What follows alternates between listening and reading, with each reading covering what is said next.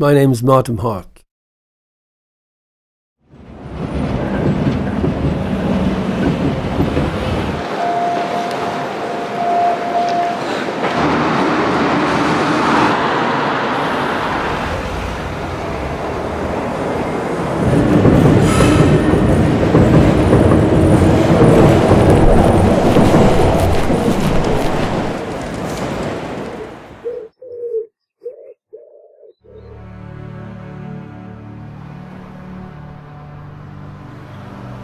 I wake up around about, normally maybe about 11, half 10.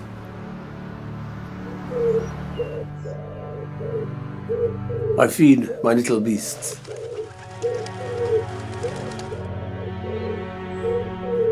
And then I pack my bags and tidy up.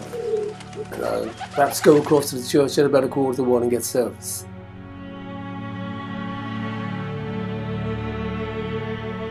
And I'll have a bit of a wash inside the church.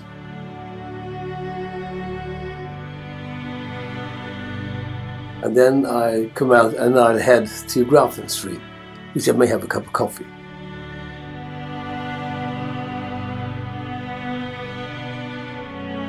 There are lots of things to occupy your mind.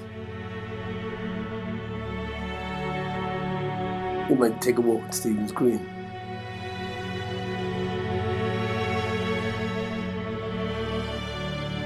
And then I will head to the library, which I will get there, maybe it might be 3, 4 o'clock.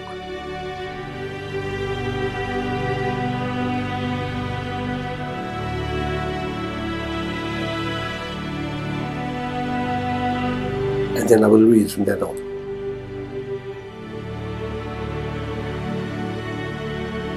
I could read a book in maybe up to 4 or 5 days, maybe over 500 pages. In the library for about 3 hours a day.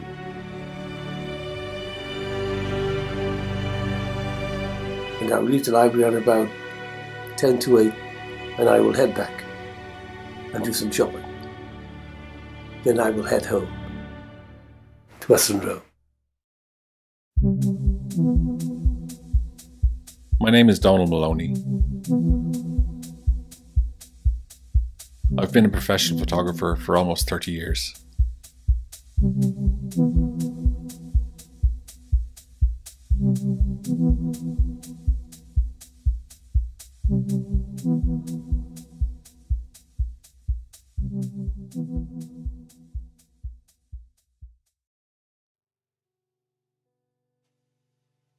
I first met Martin in November 2013. I was on my way back from a meeting in the city and I was passing under the bridge at Western Row. And out of the corner of my eye, I spotted him. He looked like a Dickens character. He was lying in a sleeping bag feeding pigeons. So I stopped the car and grabbed my camera. I ran across the street and asked him if I could take a photograph of him. But he didn't say anything. So I just took the shot anyway and went back to the studio. So next day I returned, hoping to get a little bit more about the man. So I walked up to him and said, "How are you doing today?" And he just replied, "Excellent, thank you." I was immediately intrigued. I had to know more about this guy. So we just sat down and chatted for about an hour.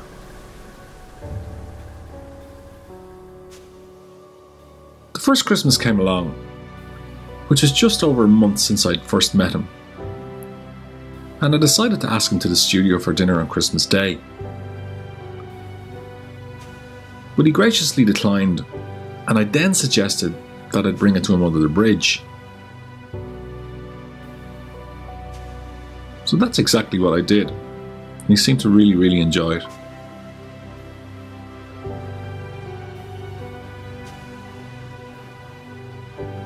And for the last 2 Christmases, our trust and respect has grown, and he's been coming to my studio for dinner.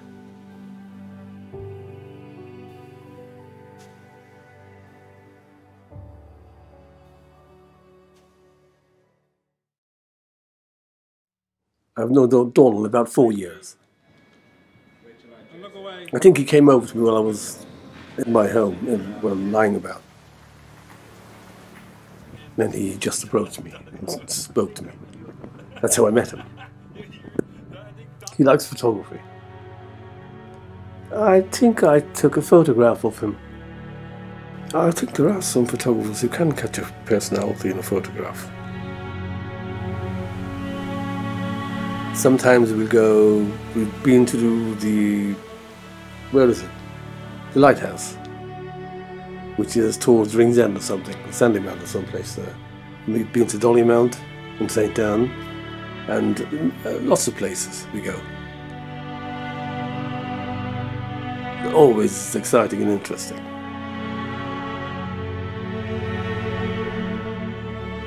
I mean, financially, he's probably in a better situation than me and most people. He has no debts, and more important, he doesn't have the same stress as many of us regular folk do.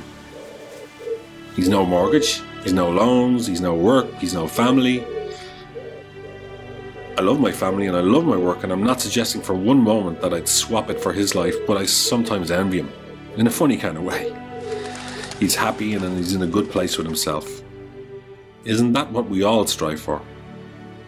Happiness. I think happiness is an illusion, really.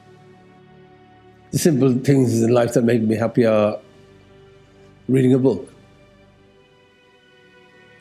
or even feeding the pigeons.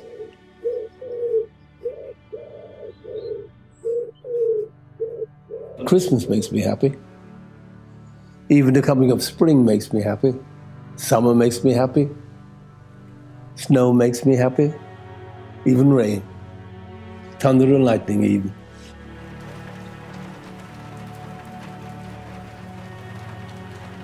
When was the last time you were unhappy? I can't think of unhappiness. I couldn't describe it to you. What do you think makes me happy? I don't think you could ever be happy. Why do you think I could never be happy? Because you're looking to find happiness. What makes you happy? What makes me happy? God, I wish I could answer that question. Well, because I'm coming from a different world than you, what makes me happy is financial stability makes me happy. People make me happy. Communication makes me happy. My work makes me happy.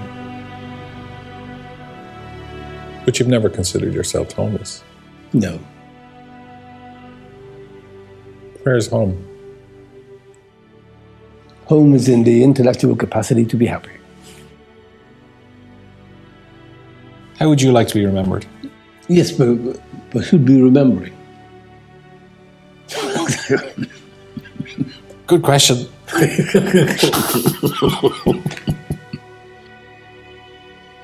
You see, when you leave little to be remembered by, there is little to remember.